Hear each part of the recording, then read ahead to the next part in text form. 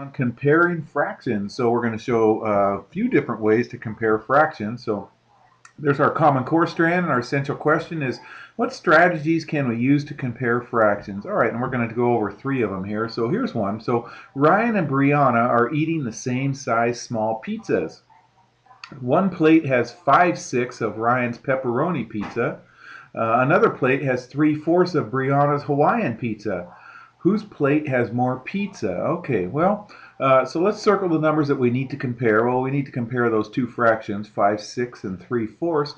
How many pieces make up each whole pizza? Okay, so here it says Ryan has 5/6 of his pepperoni pizza left on the plate. So there's 6 pieces on Ryan's pepperoni pizza. So how many pieces are there? And then there's going to be 4 pieces on Brianna's one. So the denominator tells us how many pieces there are in the whole pizza.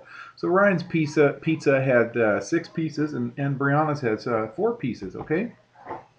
So here we're going to compare 5/6 and 3/4. Because remember, let me go backwards a little bit right here. It says on Ryan's plate there's 5/6 of his pizza left, and on Brianna's plate there's 3/4 of her pizza left. And so the question is, whose plate has more pizza? All right, so we're going to compare 5/6 and 3/4. So this is called the missing piece strategy. So what we can do is we can compare fractions by comparing the pieces missing from the whole. Okay. So what we're going to do is we're going to shade, since Ryan has 5/6 of his pizza left, we're going to shade 5 of these 6 ones here.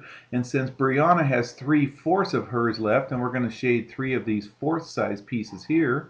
Okay, and then it'll represent, and then each fraction represents a whole that is the one that's missing right there. Okay, so here's the missing piece in Ryan's size, and here's the missing piece in Brianna's size. And so what we're going to do is compare those sizes here. Now since 1/6 right here, can you see that 1/6 is smaller than 1/4 right here? Okay, so since 1/6 is smaller than 1/4, you know, so it's less than 1/4 right there.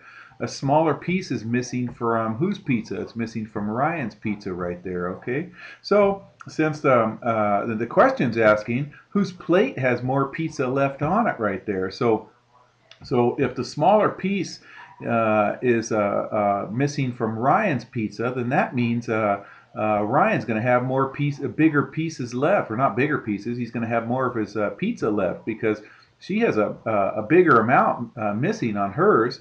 He has a smaller amount missing on hers. So whose plate has more pizza left? Well, Ryan's plate has more pizza left. Okay, so what we did is we shaded 5 of the 6 for Ryan's pizza. We shaded 3 of the 4 for Brianna's pizza, and then we compared the missing piece that was eaten up already. And so Ryan had a smaller piece missing than Brianna, so that meant Ryan had more pizza left on his plate. Okay, so there's one way, you guys. So how knowing that sorry, tongue twister, explain how knowing that 1/4 is less than 1/3 helps us compare 3/4 and 2/3. Okay, so we can do the missing piece thing again right here. So if we know that 1/4 is less than 1/3, can you see 1/4 right here is less than 1/3? Here, one of these is not shaded out of the 3. Here, one of these, this is not shaded out of the 4. Okay, this 1/4 is less than 1/3. Okay, and since 1/4 is less than 1/3, then the smaller piece from the whole is taken away. So if this smaller piece is taken away, that means there's more left over on this, they call it a fraction circle right here, than this one right here. So if you take the smaller piece away, it leaves the larger piece of the whole left over. So above right here, this 3/4 is bigger than this 2/3. Okay, see how 2 of the 3 are shaded right here? So this is 2/3, and here 3 of the 4 are shaded. This is 3/4. There's more shaded here than over here right here. Okay, so since we know that 1/4, this piece right here is less than this piece right here, then the remaining part's going to be bigger. Okay, does that make sense? All right, Jamin has 2/3 of his homework completed. Sammy has 1/3 of her homework completed. Who has more of their homework completed? Okay, so we're going to compare 2/3 and 1/3 this time. Okay, here's another strategy. When you have the same denominator, like right here, they're in terms of thirds. When the denominators are the same, we can compare only the number of pieces, or the numerators. So we just got to focus on the numerators right here. So which number is bigger, the 2 or the 1? Well, obviously the 2 is bigger.